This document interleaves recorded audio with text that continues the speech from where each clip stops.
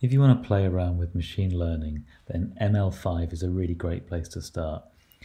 It lets you use machine learning on the web, which can be quite hard and quite complicated.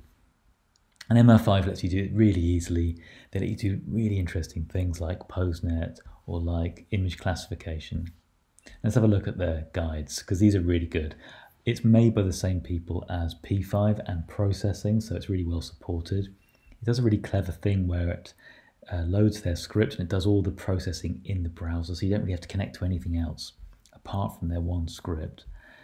And then there's these great guides for using all the different things. So let's have a look at PoseNet.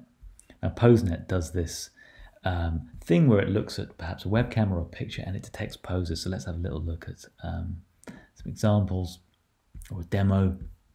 Look at Daniel Schiffman's videos. They're fantastic. Probably one of the best places to learn. You can look at mine if you want.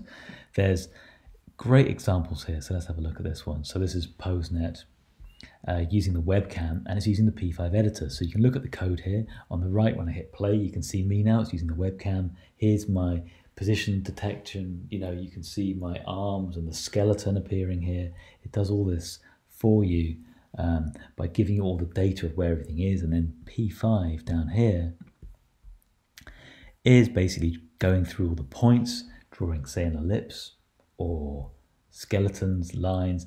But you can use this data and do anything you want with it. It's so much fun. It's so easy. Have a play.